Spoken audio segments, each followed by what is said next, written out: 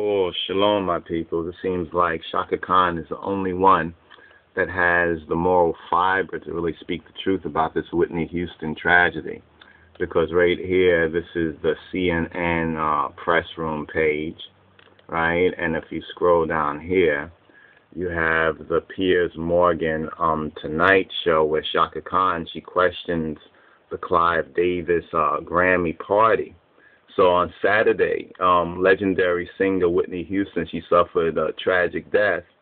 And tonight's Piers Morgan is joined by a panel of music industry insiders that allegedly knew her best. Now, the singer-songwriter Shaka Khan, she first recorded the single I'm Every Woman, a song Houston took to new heights 15 years later.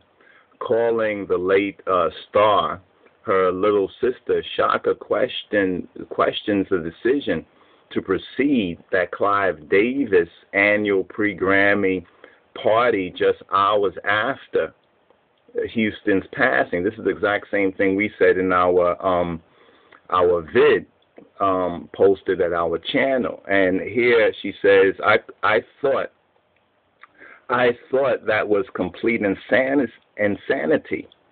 Chaka Khan tells Morgan, I don't know what could motivate a person to have a party in a building where the person whose life had influence, he had influenced so enormously and whose life had been affected by her. You know, like, I don't understand how that party went on.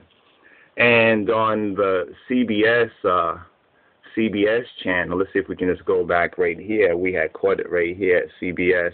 On CBS News, they had a clip, and this clip basically asked the question.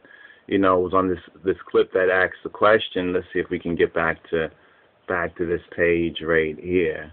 I don't know if our internet went out, but check it out.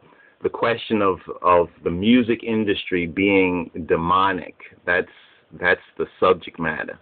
You know, that's the basic subject matter about the music industry being demonic. And Shaka Khan is the only one who had the moral fiber to really put that question out there.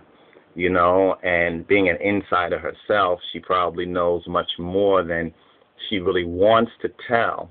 However, Whitney being so close to her, you know, and with everything that has gone on, she's putting this question out there, and we should already know that the music industry is controlled by, heavily influenced and controlled by demonic powers, you know, and this is just another case, you know, in our face. And here Shaka Khan has the moral fiber and the grace to at least even put that question out there, verifying all the documentation and information, the majority of it, that points out the demonic tendencies of the music industry and what it's controlled by and how it's influenced and how it has these ritual killings, you know, these ritual murders that now they want to say, well, this is just RX prescription drugs, you know, but want to then make jokes about, you know, somebody who has suffered drug addiction, you know, to crack and a lot of these things that were influenced and brought into the ghetto to affect black people by the CIA and the whole COINTELPRO program. So when we put it all together, this is another condemnation of Babylon, and to us who know about it, another word to say, to come out of Babylon,